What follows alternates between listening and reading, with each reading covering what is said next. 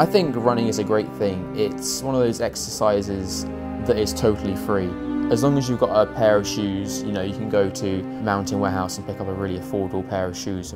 I think it's a great way just to start to get a little bit fit, going out every day, making small goals, and it's really easy to see progression. In your first run, you may feel like you're really slow, but by the 5th run, you would have shaved off a couple of seconds, like, yes, I'm making progress. I think that's the best way to get into something, just being able to see visual progress.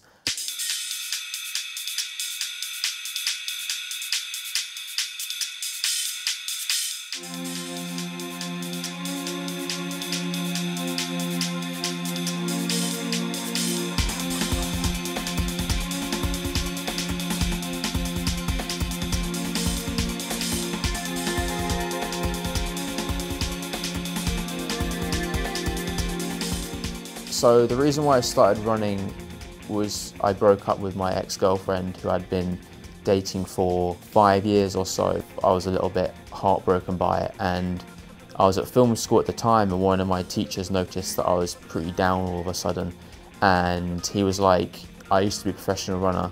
This evening, just go out for a run. I don't care what else you're doing today, just go out for a run and I know you'll enjoy it. So that evening I went back and I was like, okay, let's do this run then.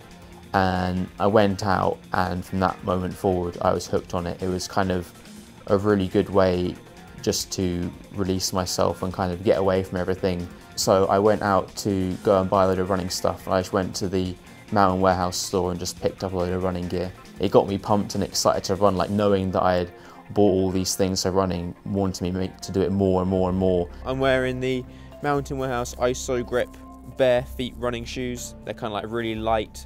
So if you're kind of running on a road or something, they feel very flexible and you're kind of closer with the road.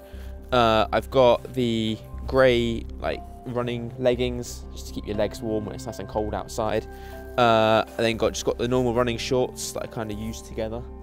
I then got the Raptor running jacket just for if it's raining or if it's a little bit cold, nice little bit extra protection. And then on the back I've got the hydro pack for long runs, kind of half marathon kind of thing. It's nice to have a nice bit of water supply or to keep keys and other bits and bobs, or even a phone just in your backpack, just so when you're out doing long runs you can store little bits of stuff that you might need. I remember when I first started running, I was kind of a bit self-conscious about how fast I was and kind of how good I was at running. I started off running like a 10-minute mile and felt really slow because I'd seen that like a 7-minute mile was the happy medium. I eventually worked up to it, but I remember I was looking at other people who were slower than me and kind of going, oh, come on, why are they so slow? One day I went out for a really long run, over a half marathon I think, and when I first started I saw this quite slow person in front of me, so I caught up to them and overtook them, and I felt pretty good about myself. But then a couple of hours later, when I had eventually looped back around, I still saw them running. And I was like, wow, so the person who I had thought was pretty slow had actually been carrying on for a lot longer. So they may have been running for a huge duration before me. When you see somebody running, I didn't know at what point they were in their run. So although it feels good when I run and overtake someone, they may have been doing a 50-mile run or something. So it kind of really made me realize that actually anybody at any stage can run. It doesn't matter where you are, it's all about your goals for yourself and not kind of comparing to other people.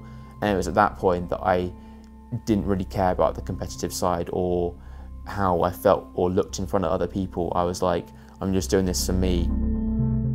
Usually before a run, I kind of make a smoothie or have some cereal with some oats. This is usually just to get some energy ready for me when I'm running, kind of like some slow release energy. Okay, so I'm about to make a post-run smoothie. It's quite simple. It's a recipe that I found that came with my blender. It consists of some curly kale, some blueberries, some coconut water, and then 2 bananas. So it's kind of got everything you need for a good bit of recovery, protein, vitamins, all that kind of stuff.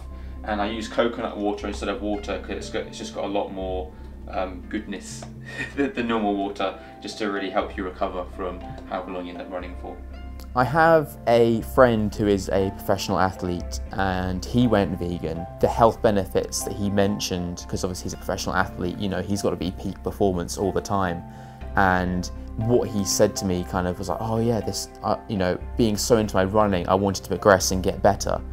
And all these benefits of, you know, feeling faster and just being more energized throughout the day. My running improved massively in the first few months that I started going vegan. I felt a lot more healthier, I slept better. And yeah, I just keep finding out fun things about it every day.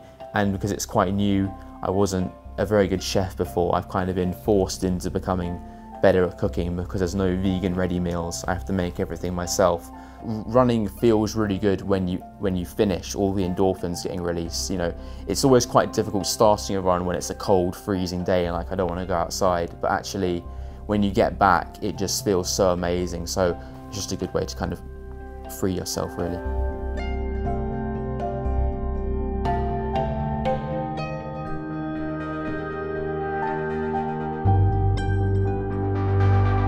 Oh, my guilty pleasure running tune.